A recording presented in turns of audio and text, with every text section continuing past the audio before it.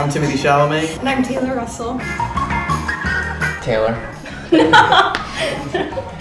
Taylor was crushing him. I was gonna wear something tonight that I just showed her, that once I saw what she was wearing, I was like, no, I can't wear this. I was driving around LA like 5 months ago.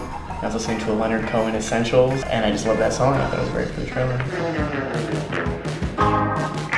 There's a scene that they show in it where you're praying, making the king with the rosary. That was beautiful.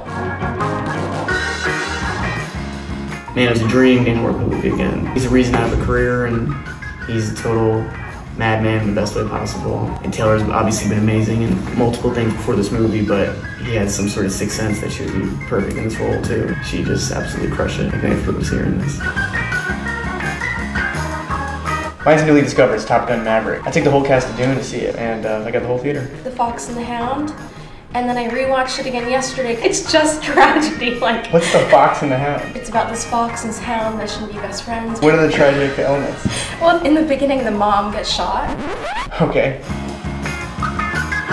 Our driving stuff was fun. You drove the truck. You did a good job driving too. We're both good drivers. Yeah. This is gonna get cut up. There could be all sorts of zoom-ins and awkward silences.